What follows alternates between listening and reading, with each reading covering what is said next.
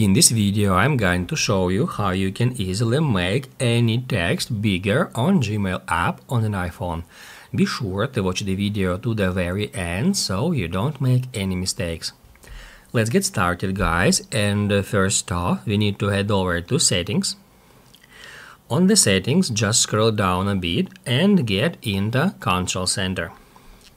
Here, ensure that text size shortcut has been added to included controls.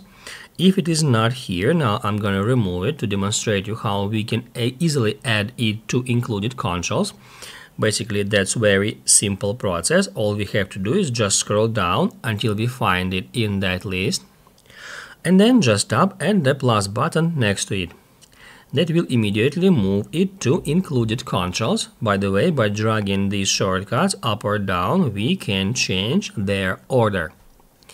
Now, guys, we can close Settings, and now we need to open up Gmail application. To be able to change font size, first off, we need to bring up the Control Center. To do that, just swipe down from the top right corner.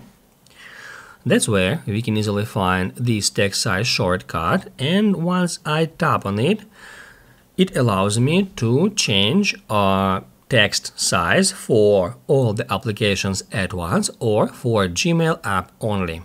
I'm going to choose Gmail only now. Right here, text size equals 100%, which is default.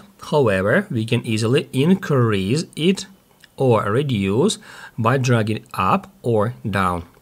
Now I'm going to set it to 135%.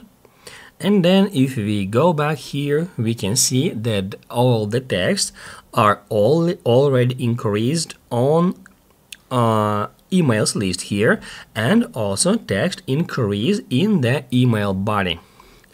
In any time, we can control font size by dragging it up or down in the same way. Basically, guys, that's it. So if this video was helpful for you, don't forget to hit the like button.